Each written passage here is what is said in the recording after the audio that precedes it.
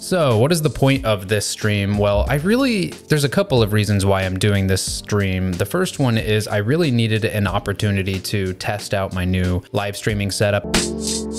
I'm going to be doing a lot more live streams moving forward. It's just that I haven't really been doing it as much as I wanted to. Anyway, I don't want to go too much off on a tangent, but basically I needed to be able to test this out. Secondly, I'm in the middle of researching some stuff for a video that I'm kind of working on where I want to talk about like Web 3.0 and where I think the future of web development in general is going. And so I stumbled across this blog post, and now don't get me wrong. So I should give a little bit of context. This blog post is on Webflow's website. And if you don't know what Webflow is, they're a CMS. And if you don't know what a CMS is, it's a content management system or service. I don't know. Basically, the concept is you can build websites with a UI instead of learning how to code. You can kind of use a UI and also maybe even code to build a website. It makes it a lot easier to do web development. It makes it a lot more user-friendly. Think Wix.com, think, I don't know, Squarespace, think WordPress, etc. These are all CMSs. Okay, so Webflow is a pretty advanced one, and I've used it before. I actually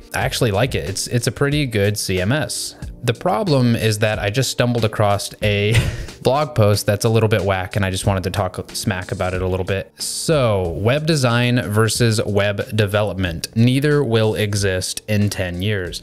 So right off the bat, if that's true, then Webflow is going to be pointless because why develop for the web? No, I get what they're saying. Okay, they're saying that because of things like Webflow and probably other products in tandem with it, the concept and the way that people think of what web development is and web design is today, that just won't exist anymore. And instead, there's going to be, new hybrid roles where basically you're going to be using a content management system alongside a little bit of JavaScript and a little bit of HTML. And don't get me wrong, those jobs already exist and they're probably going to grow. So I'm not saying that they're necessarily 100% wrong. I'm saying that this statement is very incorrect. Web design versus web development, neither will exist in 10 years is incorrect. And I haven't even read this article. I'm gonna go through this article and kind of just talk about it as I go through it. But I just wanna say, like, my opinion right off of the bat here is that this is just absolutely whack. And Misha Vaughn, I don't know if I'm pronouncing that right, is the director of content. So this isn't just some random person posting a blog post on Webflow. This is the director of content posting this. So this is something that is probably company-wide in their perspective. So the future of web design versus web development is being redefined. Okay, I agree with that. I think that is a true statement because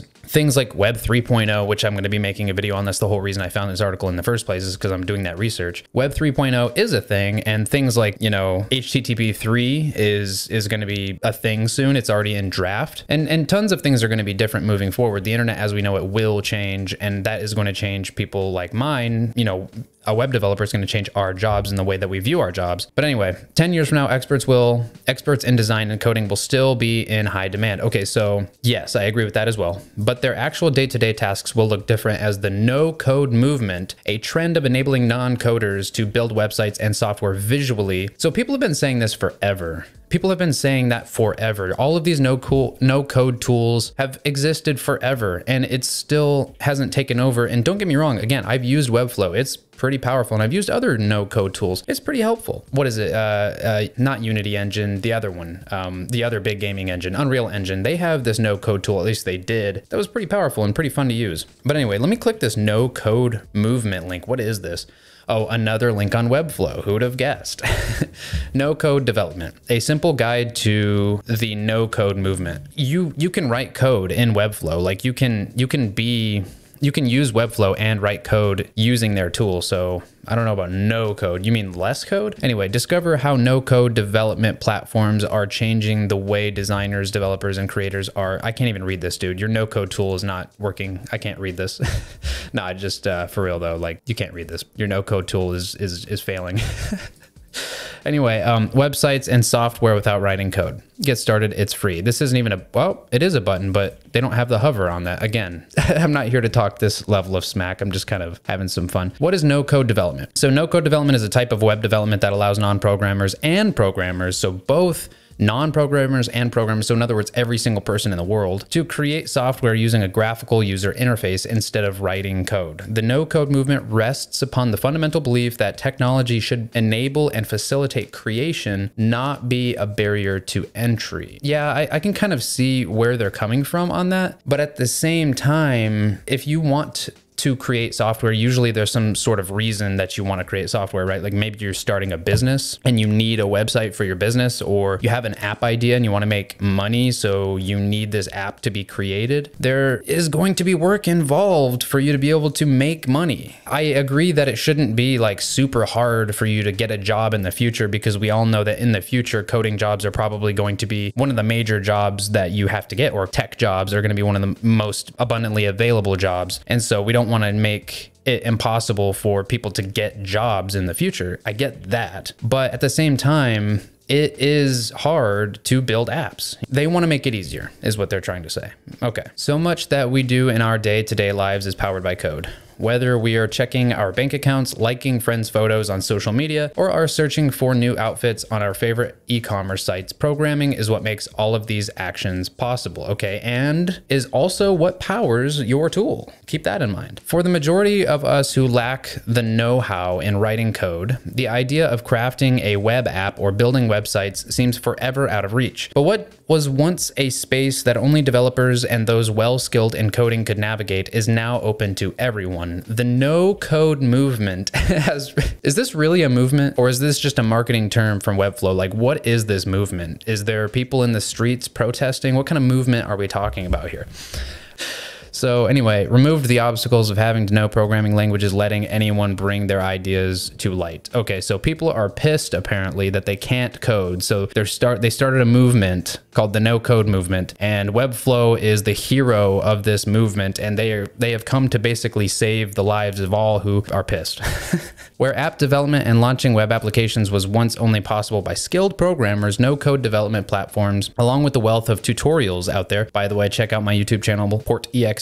I make tons of tutorials. That's my plug for this. Wealth of tutorials out there can get anyone on their way to getting their ideas out there. Being a non-programmer no longer matters. So I get the gist of what this particular thing is saying. What the no code movement is basically a marketing scheme by Webflow. Okay. Designers, marketers, and other professionals will be able to build simpler apps, websites, and other digital tools without writing a line of code. Developers will then have more time for complex projects. So these things have existed forever. Webflow did not create this concept. This is not something that is like new. WordPress has been out forever. Wix.com has been out forever. Shopify has been a thing for quite a long time. Squarespace, etc. These are all things that have existed for a long time. But the long-term effects of this disruption may be even more significant. We are likely to see an emergence of new roles, hybrids of what were once two separate jobs, as the tools we use to accomplish web building become more efficient. Now, this is a relatively vague and interesting paragraph that I'm interested to see where this one goes. So I'll just take this one and keep going. Web design versus web development. What's the difference? So before I even read this, I'm gonna go ahead and tell you what the difference is. Web design is obviously like from a designer or almost like an artist's perspective, maybe even a user experience perspective, where you mentally have a model of what a website and a web experience should be like, and you create that design, but you don't necessarily develop or create the architecture that it operates on. A web developer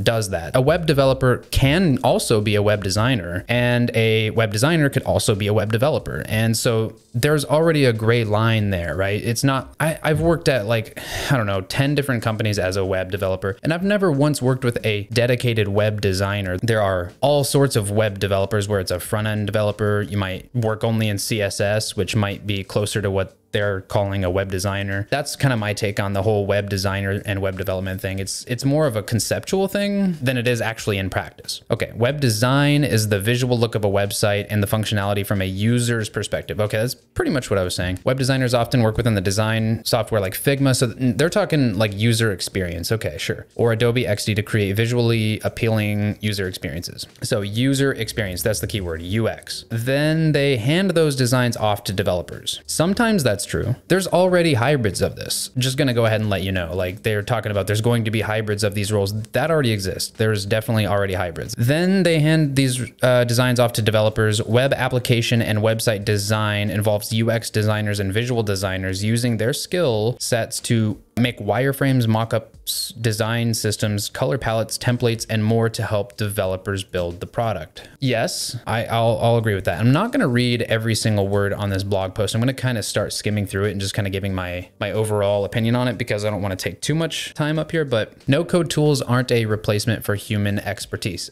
That is the point that I wanted to make. Okay, so they already kind of like threw themselves under the bus on that one. No code doesn't mean you don't need coders. Well, obviously. Tools like Webflow or Airtable are meant to empower professionals to focus on the more specialized, complex things they are uniquely qualified to handle. So I think what they're trying to say is if you're a web designer and you don't know how to code, but you have the ability to design a website and you want to be able to design a simple website, Webflow is a solution for that, just like many other tools that have existed forever. Data engineers and coders, for instance, don't want to spend days writing API integrations. They want to work on more interesting and rewarding projects. Well, what's more interesting and rewarding than working on an API? Tell me. And with employees working on projects they're uniquely qualified for, companies are more agile and can unlock new levels of productivity that ultimately give them an edge over their competitors, says Philip Seifert, a vice president at the venture capital firm Sapphire Ventures, who has what to do with any of this? Why is he being quoted? Who is this person? Did they use Webflow? Is that why you're quoting them? Oh, okay. This guy's clearly rich. You can tell. Yeah, I don't know. So benefits of no code tools. So I can already tell you the benefits of no code tools. I don't need this blog to tell me, but what do they say? Faster launches? Depends. Maybe. It depends on what you're building. Better tools. Better tools than JavaScript? Doesn't Webflow use JavaScript? I don't know about that. Cost reduction, maybe, yes. I can see that. That is a real benefit of a CMS, cost reduction. You don't have to hire a web developer for 6 figures to do something. If you're just gonna build a simple website, you don't need all that. You don't need that custom functionality. You could use some basic level custom functionality that something like Webflow could provide. Easier testing. Okay, that's interesting. What does that mean? Teams have more freedom to test their ideas now that they can build and modify their tools, websites, and other assets. And once a new insights are discovered, teams can act quickly and gain a competitive edge and try out the latest design trends. Sure. Okay. Ownership over the asset. What do you, companies that use no-code tools will own assets they build instead of relying on technical partners and agencies. Unless you are the one that knows how to code, or if you are hiring developers instead of just hiring a company that hires developers, says Webflow's co-founder and CTO Brian Cho. And owning assets allows companies to experiment and come up with a bespoke design that stand out. Again, let's look at the title here. The title is Web Design versus Web Development. Neither will exist in 10 years. This is not a compelling article thus far. And I know that I'm being kind of harsh on this, and I am doing it for a reason. The reason is because Webflow is a CMS. They're claiming that they're changing the world and that web developers are going to be out of a job in 10 years, or that there's going to be new jobs, that web developers are going to have to change the whole way they think about web development because these CMSs are going to take over the world. This is a huge claim just to get people on their website and using their product so they can make more money. And I'm bashing them because of that reason alone. Turning designs into high quality code. I've used Webflow and I'm just going to go ahead and say it's not high quality code. I'm sorry. I literally created something pretty simple. The reason why I did it is because I didn't want to write all the CSS for it. And I found a Webflow template that looked exactly the way that I wanted it to. I only used Webflow because I found a template and I used that template. And then I was looking into, tweaking some of the things in the template, and I was using the tool for that. And I'm not going to consider that high quality code. My bad. To each their own. Web designer versus web developer. What lies in the future? Lies.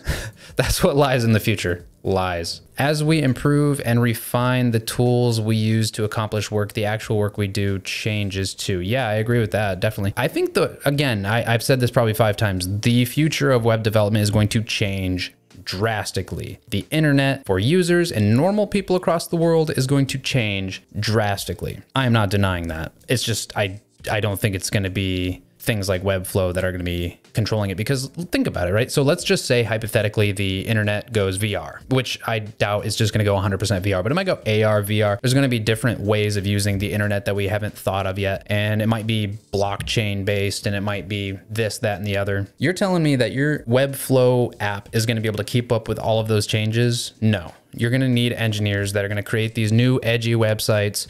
Webflow is not going to be able to create these new edgy websites in time.